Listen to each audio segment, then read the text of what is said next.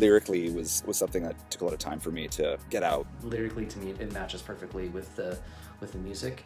It had this kind of First Nations, Native American, Indigenous peoples feeling to it, and I wanted to respect that and honor that as a people, as a human race.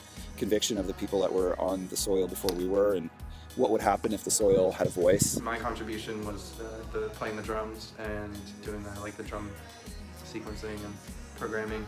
I kind of wanted it to have a little bit of a groove to it, almost like Michael Jackson kind of vibe at that one part in the song. It's kind of, I guess it's like the bridge.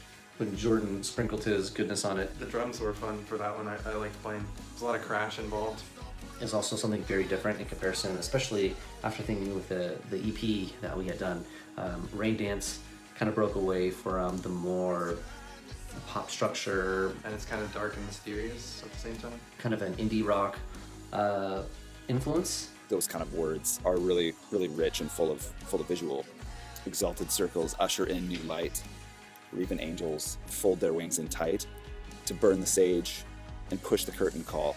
This will be the greatest story of all, about the things that are in the past, who will speak on behalf of it. The whole album, and Rain Dance is a product of that. There's just so much going on vocally, versus sort of how to call and response. There were harmonies on that, there were harmonies on the chorus. What would happen if there was angelic activity that came to Earth? Would they walk on in the same vignettes and venues that we would walk? Would they all be there together?